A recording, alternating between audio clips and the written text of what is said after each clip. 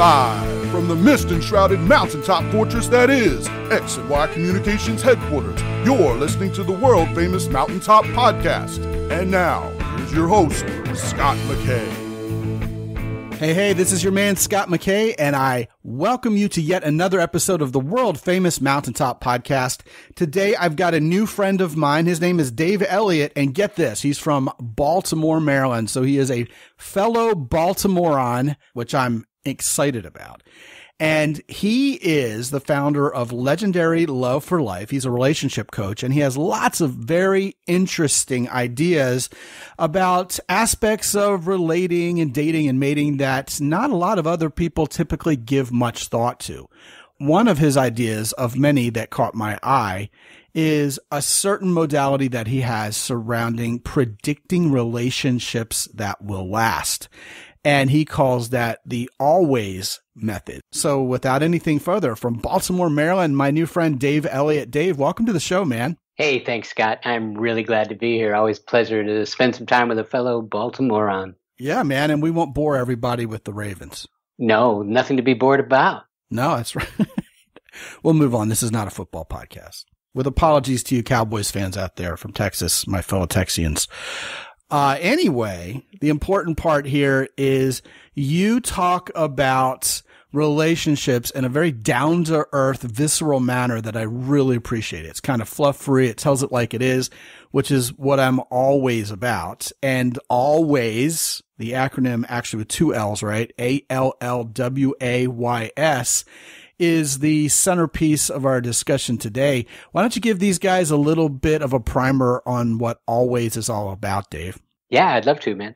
So always, I basically came up with this. There's a kind of a little bit of a cool story that starts with it. Several years ago, I was approached by a local Fox television affiliate because there was a newsworthy story about relationships in the news. It was when Kim Kardashian got divorced after 72 days, and they thought that was pretty newsworthy. And they asked me to come on and talk about, as a relationship coach, what does this mean and what can we do about this? And my response was, I'm happy to come on and I'm happy to talk about it, but I don't know these people. I haven't spoken to them, so I really couldn't speak with any authority about their issues. So I said, what I can do is I can make this a teachable moment. And I created this thing that I call, the always formula. And I add an additional L because I came up with this little acronym about, what are some values that will help people consider prior to taking the plunge is this a union that is likely to stand the test of time? My company is called Legendary Love for Life. So what's the difference between a relationship that could be pretty good and one that might, be a lifetime worthy? And so I created this always acronym, ALLWAYS.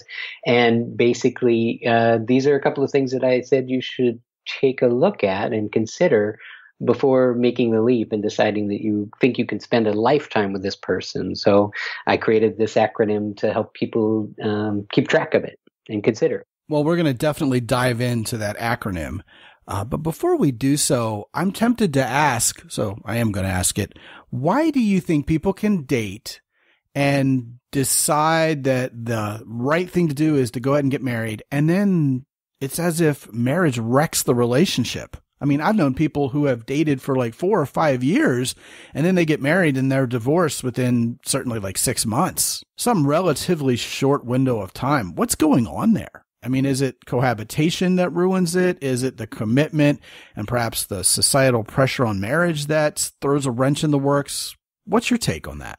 That's a great question. I think there's a couple of different answers. One, I would say sometimes there are people that do have some commitment issues, and the thought of a marriage, making something permanent, that word permanent might have some stuff attached to it. I think that could be a huge factor. I mean, because that's the principal difference between someone who's been together 5 years and then, everything's going relatively well, and then within 6 months they're pulling the plug on it. I would say that there's something there about the belief or the ideal behind what marriage is and what it isn't, and a lack of freedom or flexibility or whatever. And then I think the other thing is, simply put, I think everyone comes into your life for a reason, a season, or a lifetime. They're going to teach you something about yourself, show you something about yourself. I think that relationships are probably one of the deepest dives in our own personal development.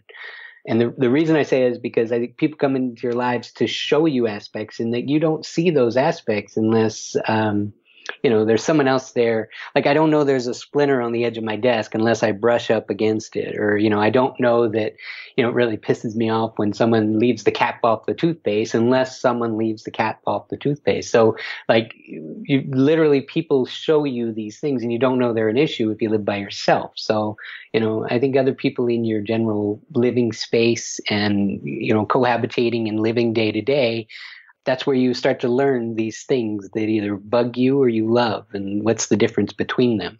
Yeah, without a doubt, long-term relationship shines a vicious spotlight on all the flaws that the two of you share or individually bring to the table. Yeah, perceived or real, exactly.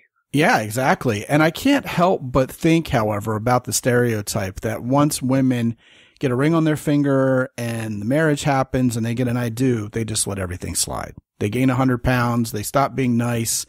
And, certainly that's not gender specific. Men can let things slide. The real version of them can come out if they have the woman in a marriage relationship, or, some guys in a manipulative way will knock a woman up pretty quickly into the relationship. So now she's pregnant and there's no way out. And then he starts abusing her. That's all tied collectively to a phenomenon that really scares a lot of people away from long-term commitment, especially the marriage relationship to begin with. But in some ways, it's very real. People walk down the aisle and then they just let everything slide. They get a little lazy with the relationship. They get a little lazy with themselves, with their ambition. They feel like, okay, well, you know what? The heavy lifting's done. I've crossed the finish line. Now I can just relax. And I think that's got to be up there with the major killers of long-term relationships, right? Yeah, I think you're right. I mean, that's why dating is so important. I mean, really, there can be a power dynamic involved in there, as you're saying, about like who's got the power, who's lost it, who says yes, who says no, who's fully in, who backs out. There's a lot of power in that. And so I think that when you date someone long term, you get a chance to see them. My belief is if you see them over a few seasons, you're going to see all that stuff and you're going to pick up on that. You're going to pick up on the ones who are, just short term, trying to cross the finish line and get to the goal, and who's being authentic and who they are and just real. I think you get a better chance of catching that when you spend a few different seasons with someone and you see them over time.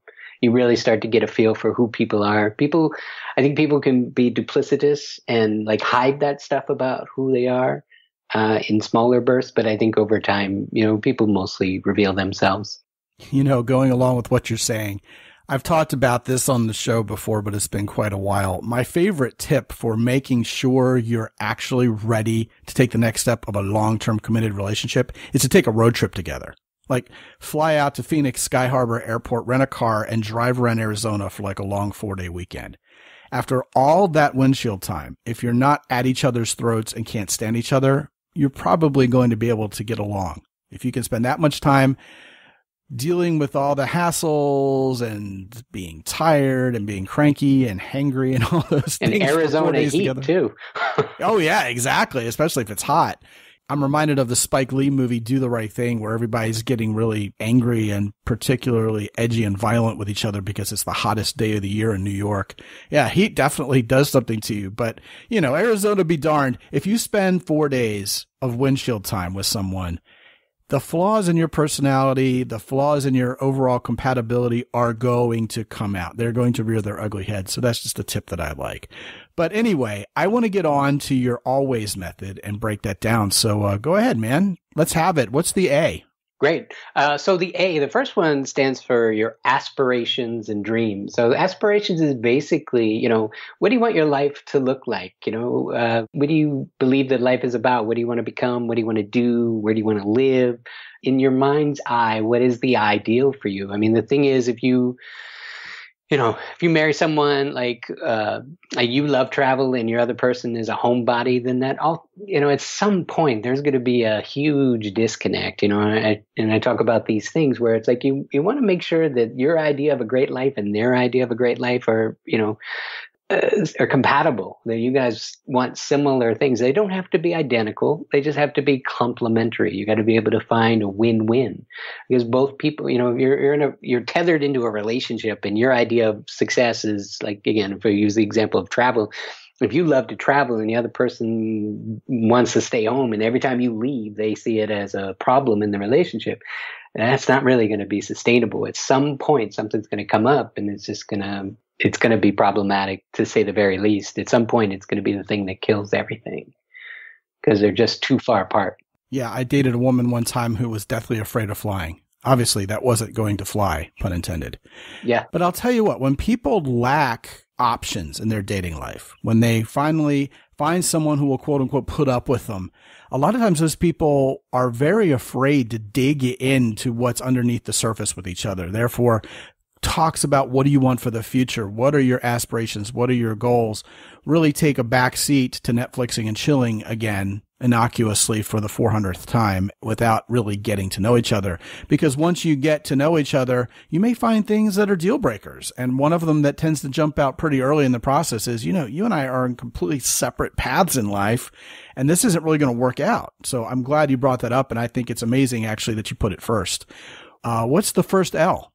So the very first L, it's a little bit tricky because I put two of them in there. Always, stay together, always. But then there's all kinds of ways to stay together. I put the first L in there is links to family, because I think that's really important. There are some people, their link to their nuclear family is critical. They're really, really close to their family. And there's some people, their links to their family are problematic. Like, they might be totally estranged. They might not have good relationship with family at all.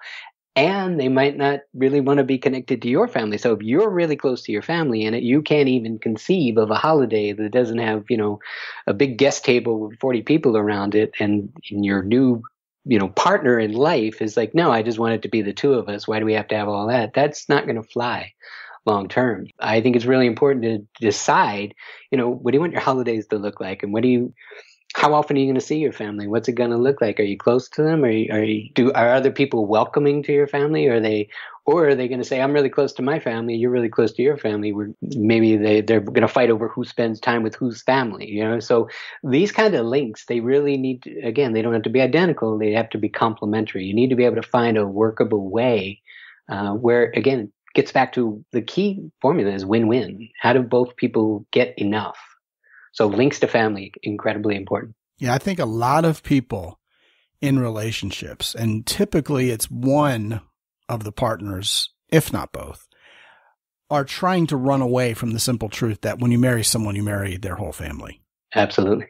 Yeah, no doubt. I mean, if you can't stand her kids, if she's a single mom, you're going to have to deal with those kids, not only until they're out of the nest, but visiting after that, basically for the rest of your life.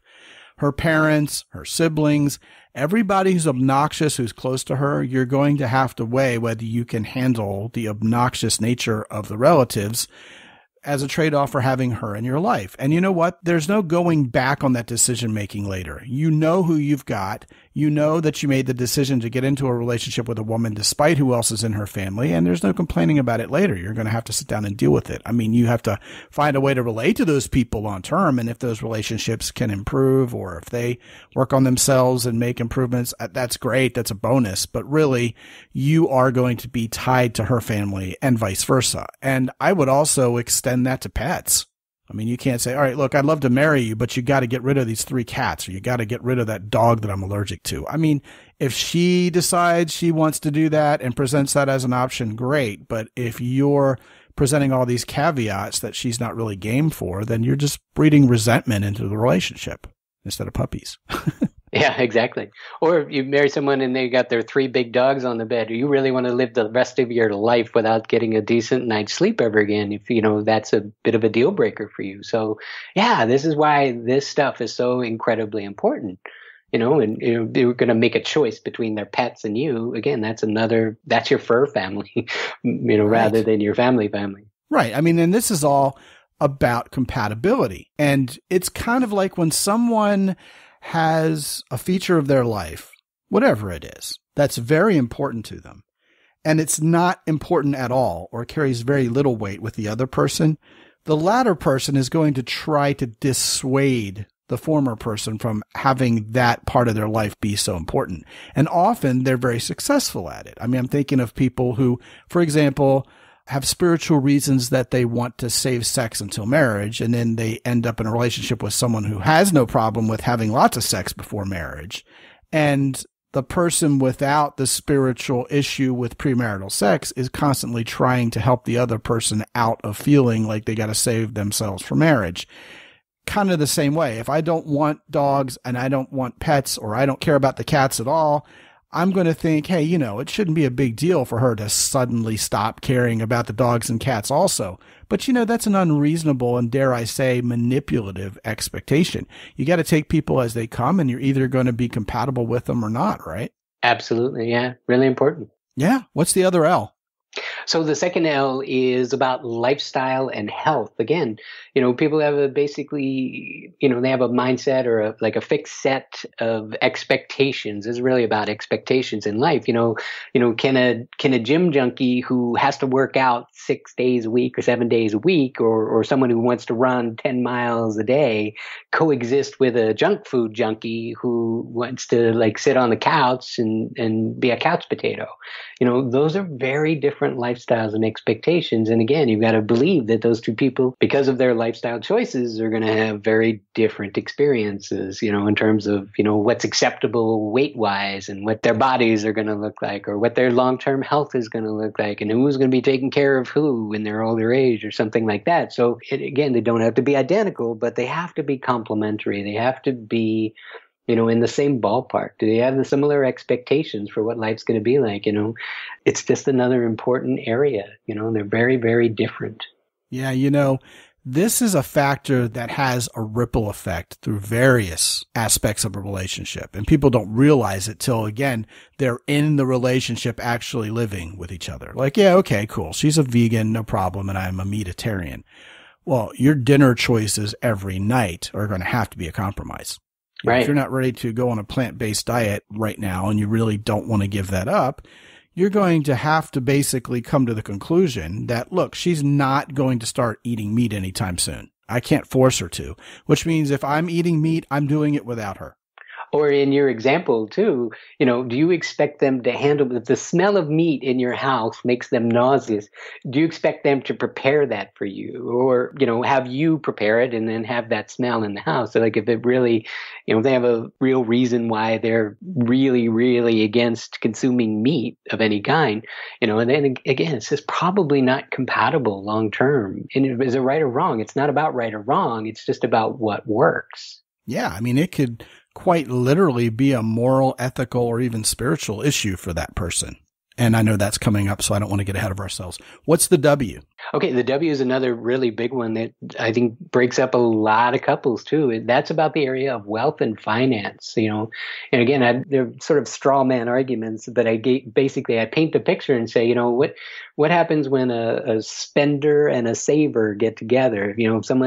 Someone who financial acuity or their interest in life, they're not necessarily, they're more of I want to go out and have a great time today, and they're going to prioritize experiences or things over saving for the future. And if every time you spend or go on a trip and the other person gets this real nervous feeling about, oh my God, we're spending a ton of money. What about our retirement? What about our future? What's that going to look like? Again, you're creating pain for that other person, whether it's you're the person that, wants to go and spend and do it now, or you're the person who's like, no, what about later? So again, this whole now or later thing, you guys have to sort of find a way to be on a comfortable trajectory saying, you're right. Maybe both are important. Maybe one's more important. Maybe two scrimpers can go and have fun eating their, TV dinners together, knowing that they're saving a bunch of money for the future and they'll retire earlier than the other person. It's just about two people being on a similar page, and wealth and finance is a really important one. It's one of the number one areas where, couples fight about money, probably as much about that as any other topic. Well, I'm sure you've seen as many studies as I have that put financial matters as the number 2 cause of divorce behind infidelity. And some of those reports even put it number 1. So, clearly this is huge. Yeah. And sometimes the wealth issue, a discrepancy can lead to an infidelity too, or vice versa. They're very powerful ones. Those are definitely 1 and 2, no doubt. Yeah, they can go hand in hand, like you said. One thing I want to address that's associated with this particular idea is how we as men can train our partner, or certainly vice versa, right? while we're in the dating phase. For example, let's say I've got a lot of money and I like to flaunt it with women I date. So I go out and I attempt to buy their affection. I take them for surf and turf on date 1, and I take them on a shopping date on date 2. And then we wake up a couple months later and somehow we're surprised that this woman really wants us to spend a lot of money on her, and she's very materialistic and ties how much we're spending on her to the quality of the relationship itself. Then we marry her and we try to back off and go, hey, you know what?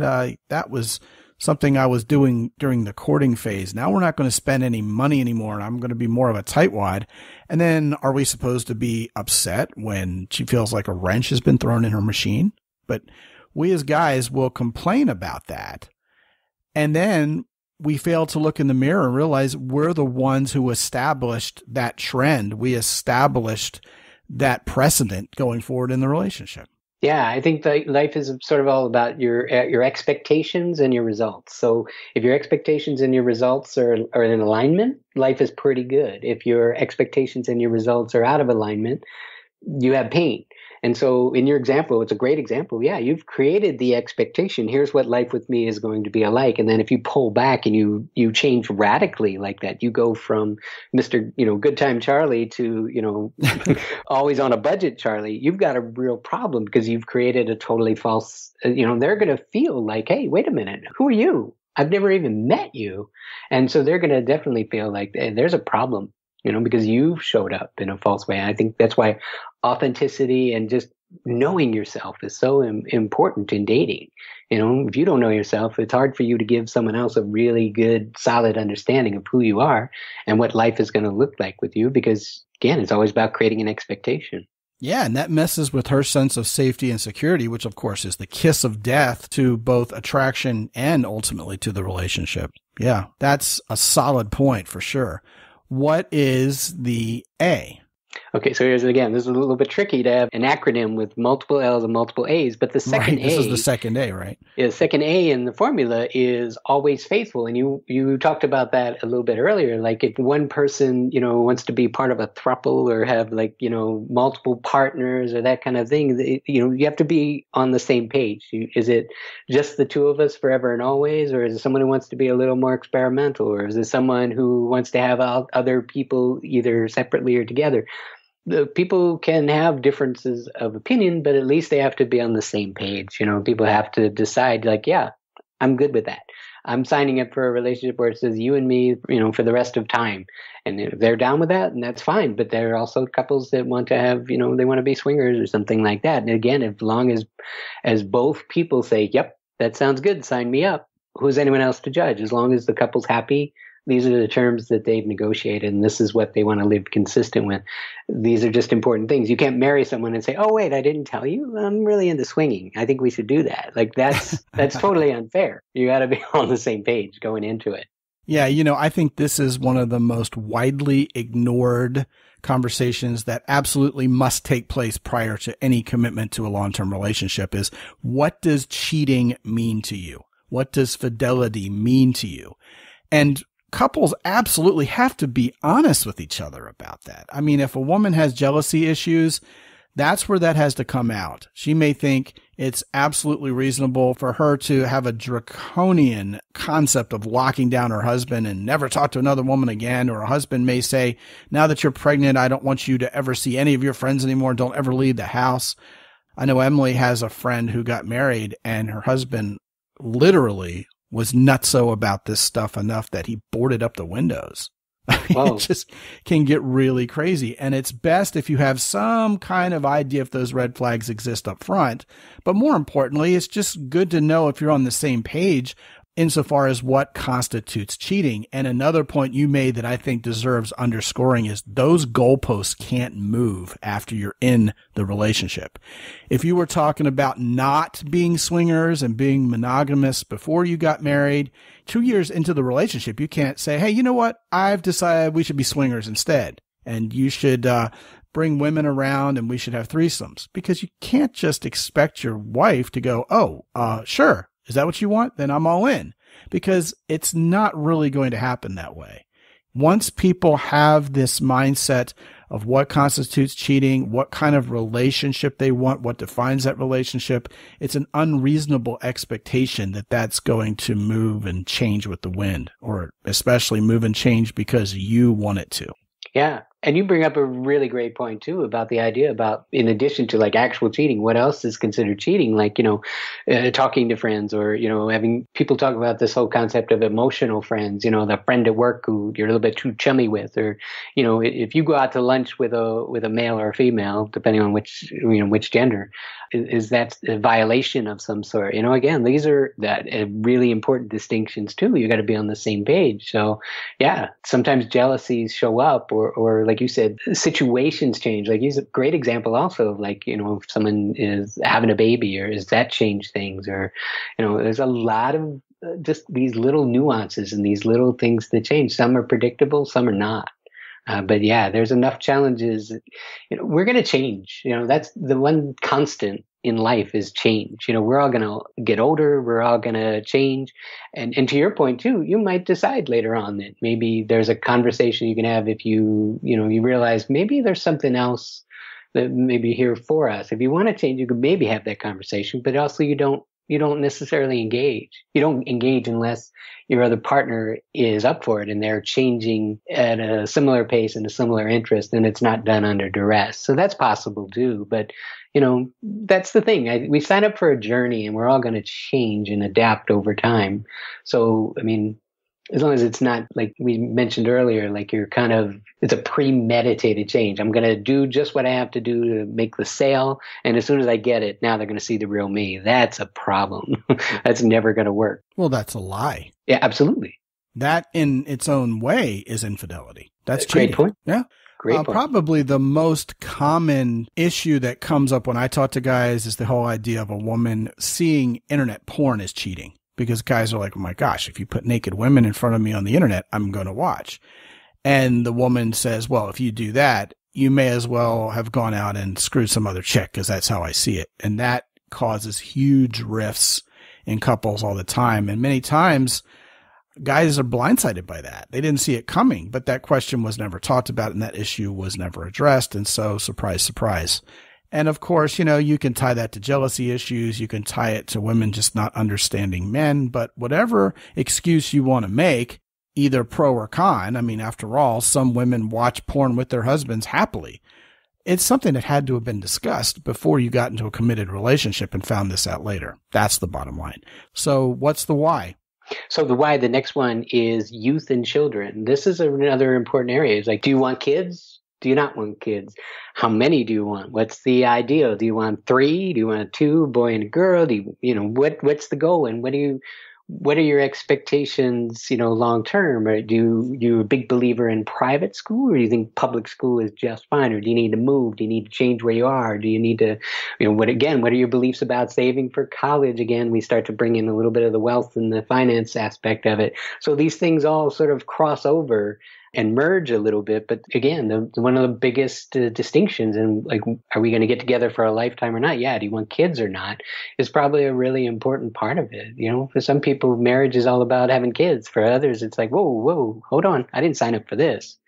I just want to have someone to come home to at night, right? So that's an important distinction. What does that look like? Is it fair to marry someone who always dreamed of having, 3 kids and a white picket fence? And you're like, no way. I want to live in the city and not have a fence or property to manage. I want to go out, every night. I don't want kids because that gets in the way. So these are just non-workable, non-starters essentially. And it's just important to have that discussion earlier rather than later. Yeah, well, I trust the importance of that particular issue speaks for itself with these guys, but I do want to bring up 2 ancillary points.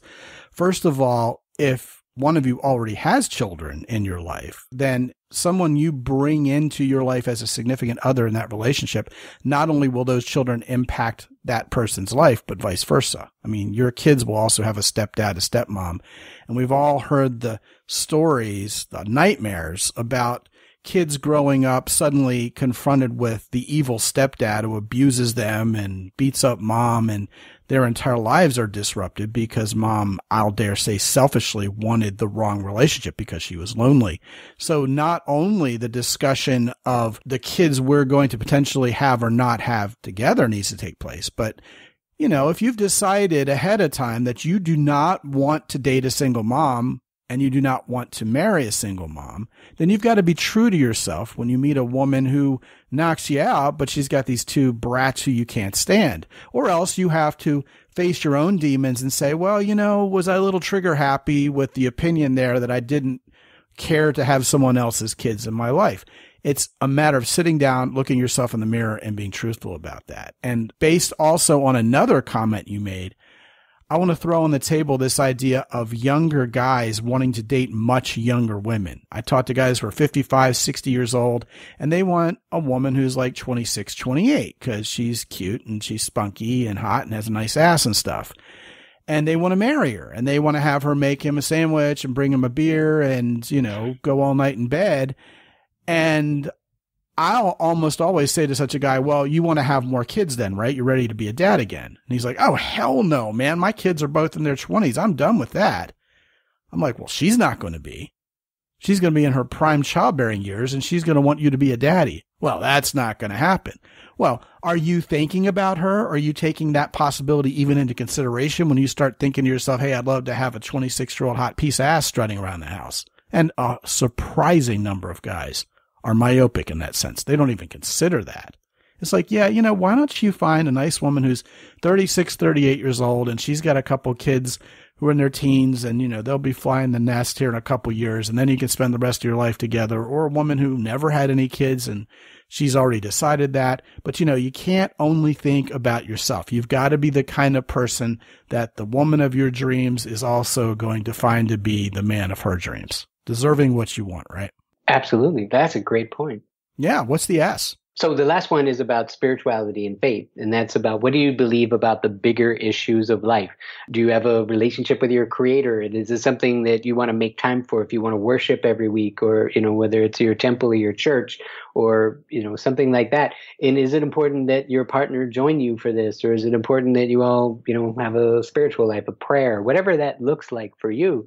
Or maybe someone is totally agnostic, an atheist, and they want no part of that. Again, can you both give one another the space to practice as you see fit, or is that a deal breaker for you? This is just an important distinction of, like, you know, are we on the same page? Do we want similar things? Some people might say, I want you there in church every week next to me. And other people might say, you know, it's okay, this is my thing and it's what I do, and I actually enjoy the time away on Sunday, and it's not important to me if you are there with me.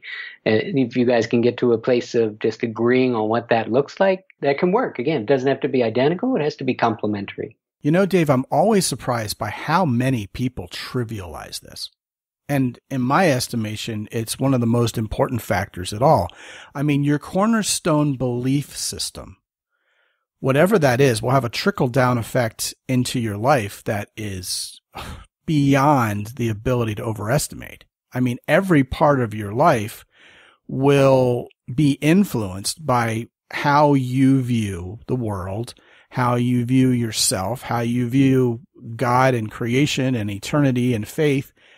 And what I've noticed is when people are not particularly spiritual, they don't necessarily go to church, they don't have a defined belief system, they're the ones who are often quick to trivialize what's going on in a potential significant other's mind and soul in that regard. In other words, oh, well, this person, you know, needs to go to church every Sunday, or, you know, they grew up Muslim. I'm sure we can get them off of that because, you know, that's all a myth anyway. We can get them to stop believing, just a little bit of, you know, re-education and they'll lose that faith, and then we can go on our merry way. And I think that's a very dangerous mindset to have because it's never that easy. I mean, certainly people who have, dare I say, stricter religious codes, you know, they can be influenced to slip, but then they experience guilt and they experience shame over that. And then you have a partner who's weighted down by that emotionally. And that, of course, is yet another rock you can throw on the pile of things that kill relationships. So yeah, huge factor. Spirituality. You gotta have at least a similar, if not almost, dare I say, identical belief system that guides how you live and how you make decisions, or else there's going to be manipulation. There's going to be influences that are seen as a negative and perhaps even aggressive confrontation to one's whole lifestyle, to their whole being. Because when someone's spiritual, that's a part of who they are to their very soul. So it's got to match up, right? Yeah, exactly. I think that's a great way of saying when you choose a person, you also choose their beliefs, you choose their values, you choose their expectations. And, that's either going to set you up to do really, really well, or it's going to eventually be one of those things that becomes the chink in the armor that's going to eventually just really create problems that are probably ultimately insurmountable at some point. It's about values at the end of the day, what's most important to people. Yeah, you bet. The old stereotype, it's the oldest running joke in the world, is that men choose women based on how hot their body is. And then women are saying, but he loves me for my mind. Well, if we as guys have a hard time bringing a woman's mind into the conversation when we're selecting a mate, just imagine how often we completely forsake considering her soul. Right? Absolutely. Mind, body, and soul. It's like the 3 dimensions of getting to know someone, and they're all pretty much equally important unless they're not to you, in which case you need to find someone who shares that very belief system. And I think that brings us full circle, always, ALLWAYS. And I'll tell you, just to kind of wrap up this conversation, Dave, I think it's incredibly important that people even give some thought to the kind of person they'll find to be compatible with them before they just go off half-cocked, finding another pretty face who will quote unquote put up with them. So I really appreciate the time, the effort, and the intelligence that you've put into this, because I think you're right on the money and I think you've pretty much covered it. And with that, I want to go ahead and introduce these guys to your new book, which is called Same Shit, Different Date. So tell guys a little bit about what they're going to encounter when they grab a copy of that off of Amazon. Awesome. So basically the title, Same Shit, Different Date, I make the point in the book that you might not be aware of this, but you're essentially those individual people that you've dated that seem unique and different and totally different. There are probably, if you pull the string, there's probably things that connect them all. If you find yourself having, similar issues, problems, challenges that keep coming up in different people, there's probably something that connects them. And what I do is I help you see where those recurring issues, what they are, why they're happening, and basically how you can stop that from happening. I think it's a really fascinating book. I've gotten some great response from people who've read it, and it's a full, basically an assessment that you can take, and you totally see, oh my God, I never noticed what these people had in common. And so once you then realize, hey, here's the issue now, I also give you a mechanism to totally change it so you don't have to continue to get that lesson anymore. So it's a great vehicle. If you find that relationships have been a place of challenge for you and you keep having like this, same old shit happening again and again, I'm going to help you figure out what it is exactly and then how you can fix it for good. So I know the guys will love that because we hate having the same old garbage again and again. We just want to fix stuff, So guys, you just want to fix it. You want to make it better. You want to solve the problem. Check out this book. And conveniently enough, you also have a practical workbook that goes along with it that you've cleverly named the companion piece, which I love. Right. It's a companion piece to the book, but it's actually companion piece, peace as in P-E-A-C-E. So it's about like having peace with your companion, and then you can actually do this work. And again, the stuff that you'll get out of the book will really change the dynamic. If you see yourself like creating the same old, dare I say, dysfunctional relationships or relationships that ultimately aren't working and causing pain, it's going to give you the mechanism that you can actually heal that stuff so that you can create a relationship where there is peace and happiness between both parties. Outstanding.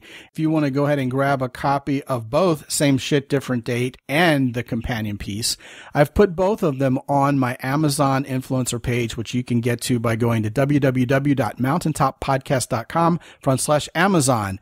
And if you want to bypass all that and go straight to the book and grab a copy, go to www.mountaintoppodcast.com/same, SAME, where you will find Dave Elliott's book. Grab a copy and never make the mistake of getting into the wrong relationship with the wrong person ever again. And on that note, Dave, I want to thank you so much for bringing such great, powerful content to the show today. Thank you so much. Oh, man, totally my pleasure. Thank you so much. I enjoyed the time, too. Always great to spend time with a fellow Baltimorean. Yeah, man, it looks like you've really put some mind, body, and soul into your work, and I think the guys really appreciated it. And gentlemen, if you have not yet visited www.mountaintoppodcast.com, you're going to find all sorts of goodies when you get there. It is now 2020. First order of business, get on the phone with me for 25 minutes where we talk about where you are right now and where you want to be, how to get the right woman into your life. If you've seen these patterns over and over where you're just not getting the kind of women you really want, you're not in the relationship you want to be in, if you're not in the place you want to be in terms of your career, in terms of the adventures you're having, all of that is intertwined. And that's why when we get on the phone for 25 minutes for free, we can sort all of that out and perhaps put a plan of action together that makes sense for you. And most of all, gets you the results that you know you deserve.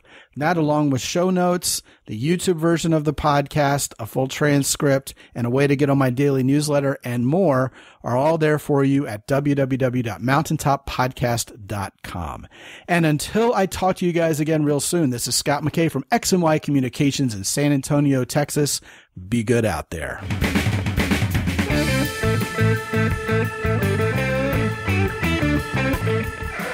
The Mountaintop Podcast is produced by X&Y Communications. All rights reserved worldwide. Be sure to visit www.mountaintoppodcast.com for show notes. And while you're there, sign up for the free X&Y Communications newsletter for men. This is Ed Roy Odom speaking for the Mountaintop Podcast.